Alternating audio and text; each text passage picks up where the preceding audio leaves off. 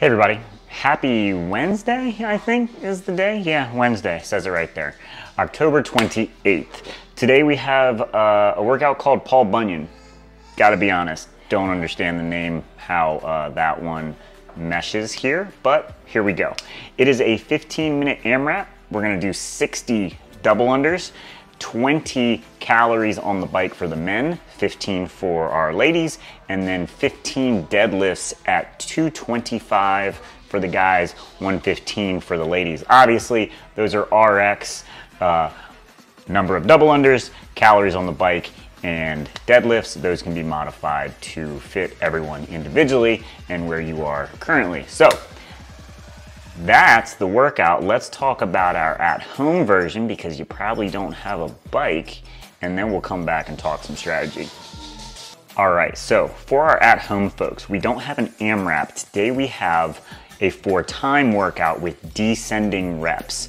You're gonna do double unders and double dumbbell deadlifts. The double unders are gonna go 50 reps, then the next time you get to them after your double dumbbell deadlifts will go 40, 30, 20, 10. Your double dumbbell deadlifts will be half the number of double unders each set. So that rep scheme will go from 25 to 20 to 15 to 10 to 5.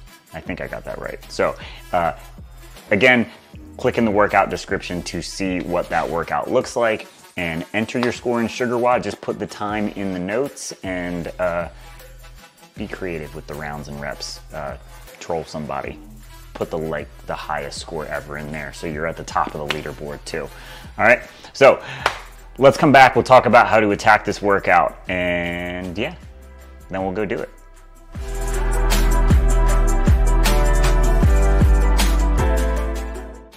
All right, so the workout today.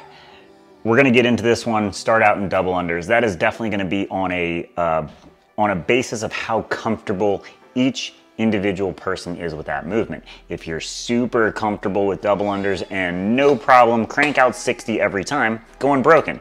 If it's something that catches up to you by round 3 or 4, which is about how many we think rounds we'll see today in our workout completed, then maybe we should break it up early and keep yourself from getting frustrated and tripping up on the rope a lot.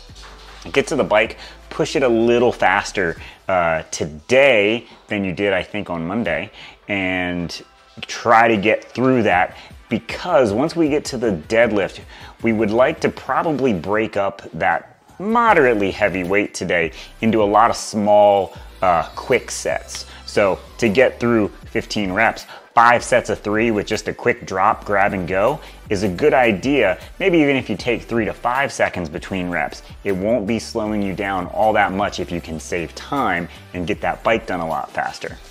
All right, so that's it. Hop into class, come outside, do this workout at home. We will see you again tomorrow for another workout. Bye everybody.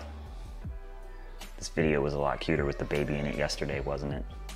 Sorry.